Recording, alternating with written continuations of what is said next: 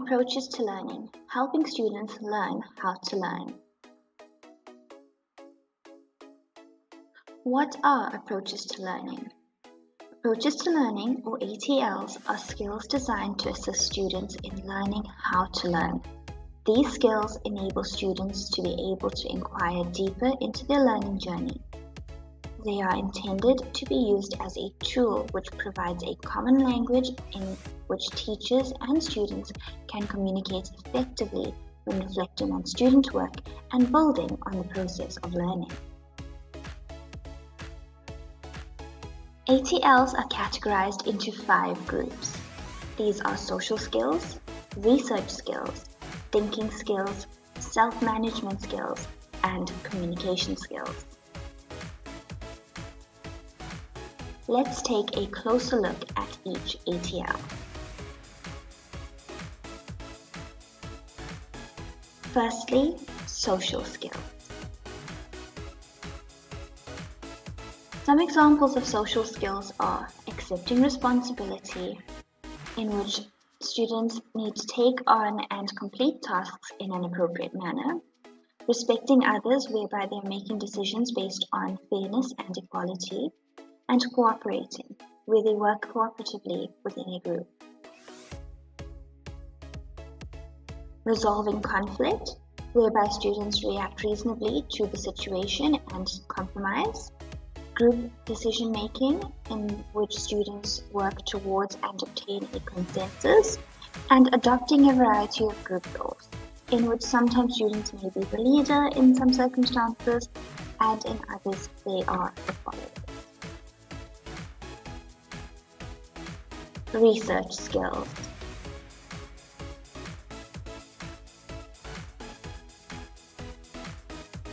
Some examples of research skills are formulating questions, in which students have to identify something one wants or needs to know and ask relevant questions around this.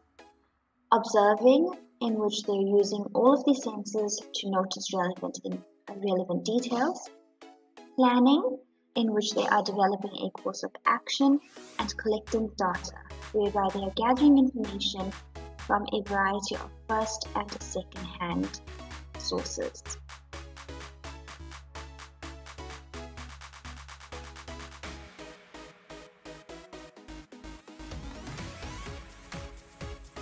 Recording data, describing and recording observations. Organizing data, students can sort and categorize information. Interpreting data, in which students draw conclusions from relationships and patterns that emerge from data. And finally, presenting research findings, where they effectively communicate what has been learned, choosing appropriate media in which to do so. Communication skills. There are many different ways to communicate, such as listening, and here we listen to information. Speaking, in which we express ideas clearly and logically. And reading, in which we read a variety of sources for information and for pleasure.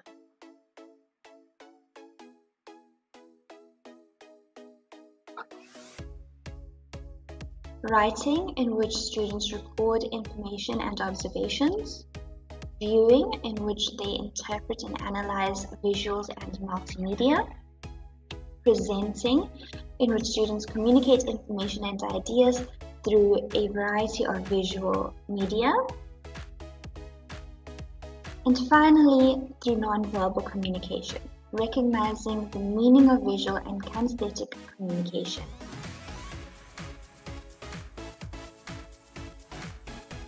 Self-management skills. Self-management skills are abilities that allow us to control our thoughts, our feelings, and our actions.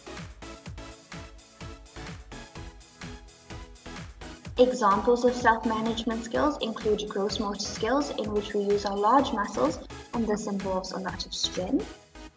Fine motor skills, in which we use delicate muscles, and this centers around the use of precision.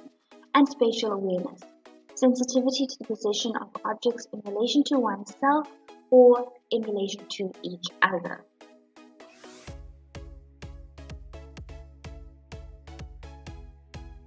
Organization, in which students are able to plan and carry out activities effectively. Time management, in which students are able to use their time effectively and appropriately. And safety, avoiding placing oneself and others in danger or at risk. Other self-management skills include a healthy lifestyle in which nutrition, rest, relaxation, and exercise are thought of and worked around, practicing appropriate hygiene and self-care. Codes of behavior, in which students apply appropriate rules or operating procedures of groups of people, and making informed choices by selecting an appropriate course of action or behavior based on fact or opinion. Thinking skills.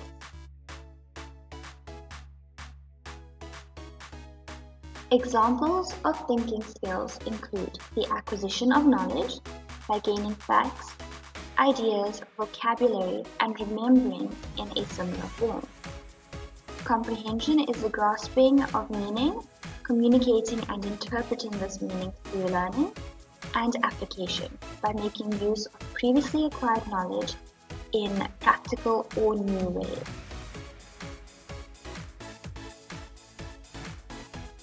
Analysis, in which students separate the information they've gathered into parts and are able to see the relationships between these parts. Students can also find unique characteristics between the information they have gathered. Synthesis, in which we combine parts to create wholes, creating, designing, and developing information as well as input.